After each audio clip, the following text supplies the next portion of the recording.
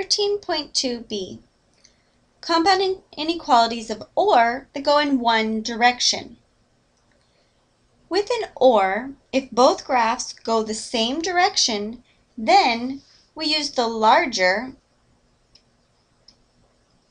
or longer graph. Because remember, an OR statement just says that one of the two inequalities must be true. Let's look at this in example 1. Let's start by adding 6 to both sides of the first inequality. This gives us 4x is greater than 16. We then divide both sides by 4, giving us x is greater than 4. Or, we solve the second one by subtracting 5, which gives us negative 2x is less than or equal to 2. Then we divide both sides by a negative 2.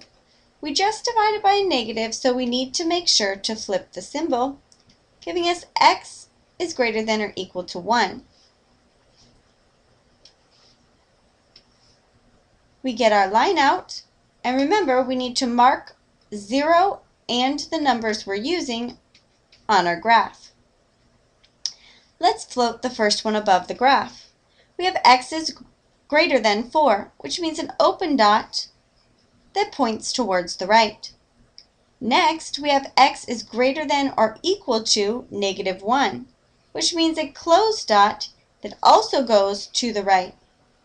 As you can see, the one that starts at negative 1 starts much further left and is longer or covers more of the graph than the other.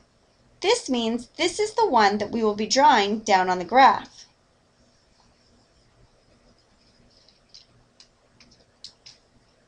Then we can write our interval notation.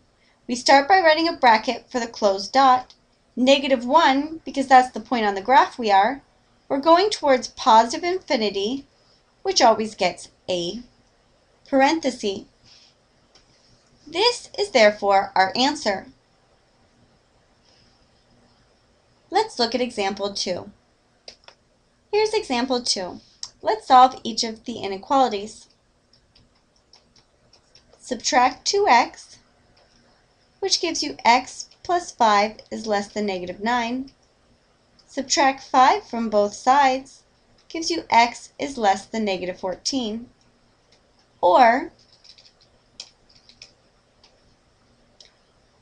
we first must distribute before we can move on any further. So we get 5x minus 5, and everything else stays the same. We can now subtract 5x from both sides, giving us 2x plus 3 is less than or equal to negative 5. We then subtract 3 from both sides, and we get 2x is less than or equal to negative 8. Dividing both sides by 2, we get x is less than or equal to negative 4. Now, let's graph these. We first draw a 0, a negative 4, and a negative 14 on the graph. The negative 14 is a less than, so we leave an open dot going towards the left. The second one is less than or equal to, so it is a closed dot on negative 4, also going towards the left. As you can see, they both overlap, so we draw the bigger one so that we cover more of the possibilities.